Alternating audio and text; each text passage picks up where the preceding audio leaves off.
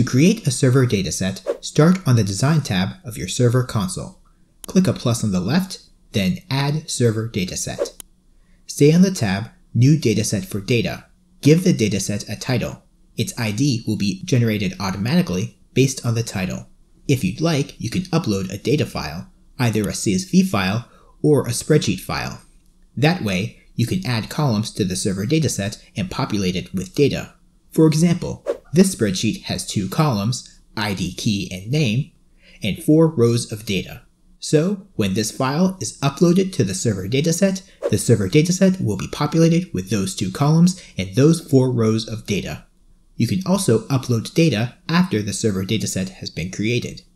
When you're ready, click Create Dataset. The server dataset has now been created. If you uploaded data earlier, you can either keep that data or start over. You can now use the server dataset for both preloading and publishing. To quickly view your data, click the Edit button. As you can see, it contains the data from the data file uploaded earlier.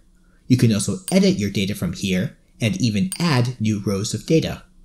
To add new data from a CSV file or spreadsheet file, use the Upload button.